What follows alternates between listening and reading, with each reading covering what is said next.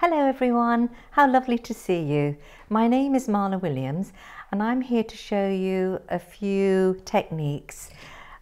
We're thinking about upcycling and I thought we could try and glam up sort of cycling containers that we have at home, like jam jars or plastic bottles, making sort of a cover for them, and so that they can really look lovely for us to put our plant materials in. To start off with, I thought we could do a container cover using twigs, and these twigs are from the garden. I've cut them to the right height that will go with my vase, my jam jar, let's say, and I'm going to try and string them together. So I'm using paper covered wire, and usually you'd use double the circumference of the vase. So and then you would twist the paper covered wire onto the stick 3 times. Start 1/3 of the way down and then start 1/3 of the way down the other side and twist 3 times. Just to make it a little bit easier, I'm going to cut off some of these extra bits so you'll be able to see what I'm doing. Otherwise I'll be poking my face out, my eyes out I should say. So there, and then I'll get the next stick and place it beside the first one and twist it 3 times and carry on again. And although over the period of time the sticks will shrink, you can easily tighten them up by just placing some more wire. And as you can see, I'm starting to get sort of like a fencing effect. So I can continue on until I cover the circumference of the vase. And I have got one already done in true Blue Peter style. Here we go. And here I've taken it all the way round and I've secured it together at the end, just going over to the next stick and binding it round. And as you can see, it fits beautifully around the vase. And so this is quite adaptable for other containers. And here we've got a plastic container, which is a squash bottle, and you can place it over the top. And that could be quite a glamorous container for this plastic squash bottle. So anyway, so I've done that, fill it up with water, and then I have put together a supermarket bunch of flowers and foliage from the garden, tied it together, made a hand tie, and I'm going to place that in the middle. And there you have a lovely little bunch of flowers which will look lovely on the table. For my next design, I'm going to do plant material covering a vase. Here I have a glass vase which is available in IKEA.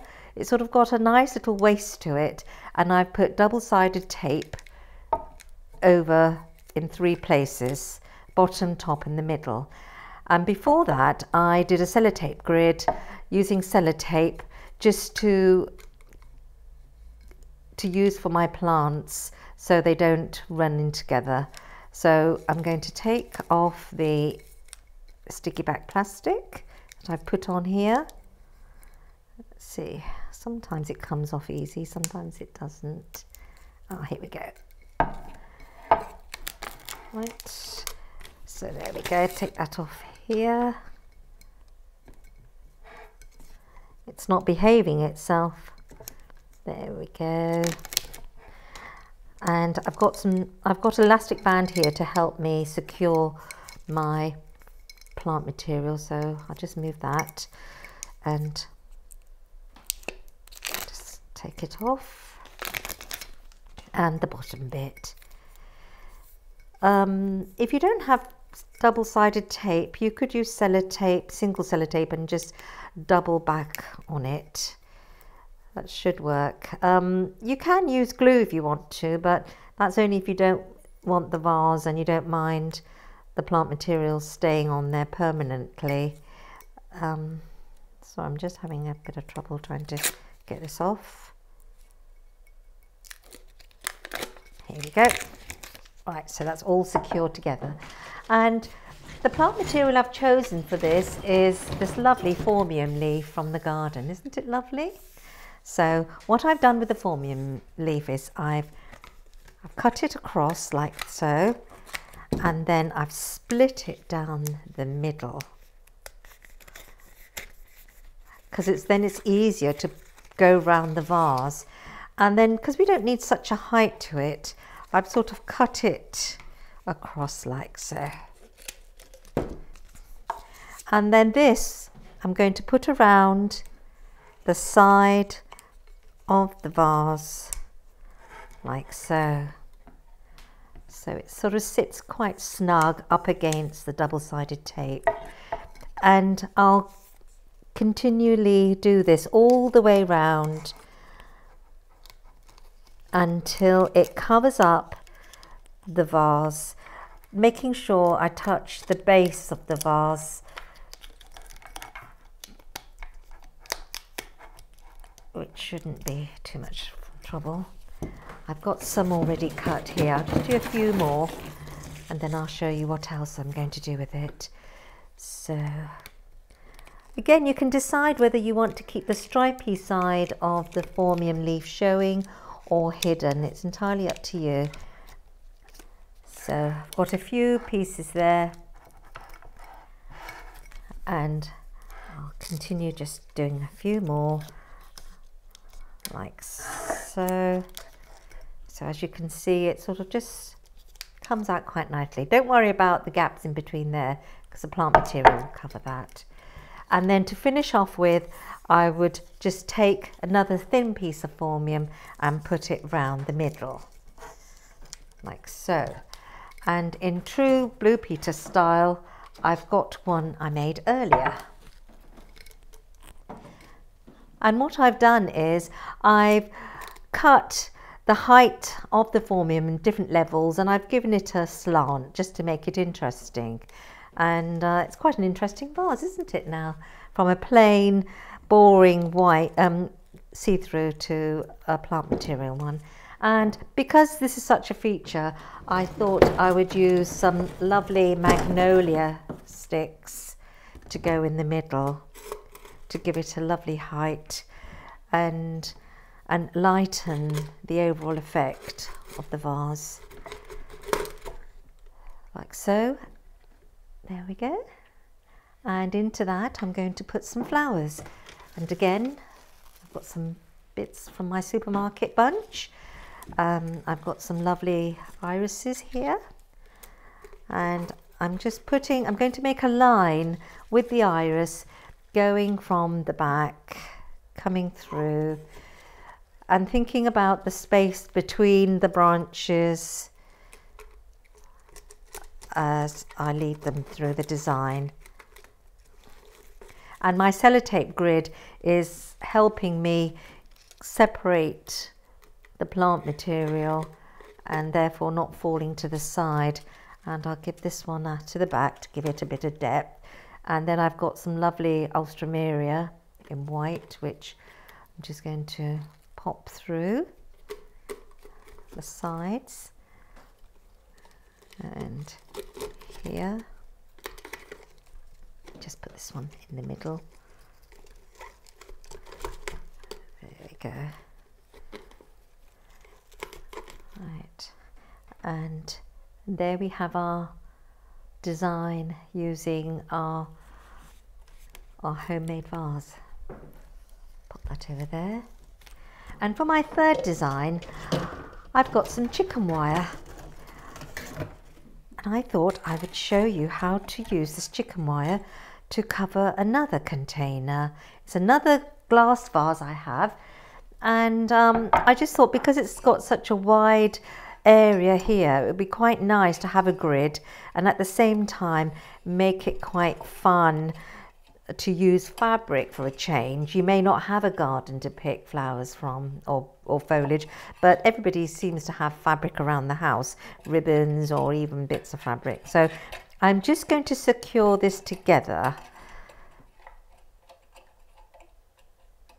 using the wire.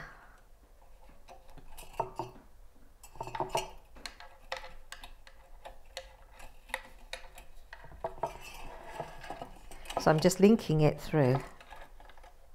I'm just finishing securing the wire onto the container, and now I'm going to get the ribbon, and so you can use any type of ribbon. I think the softer the ribbon, the easier it's going to go through, and or fabric. You can cut fabric into strips and just feed it through, and I've gone for some nice bright colours, and feed it through all the way round like a little tapestry, and take it all the way round like so, which I'm sure you've got the idea.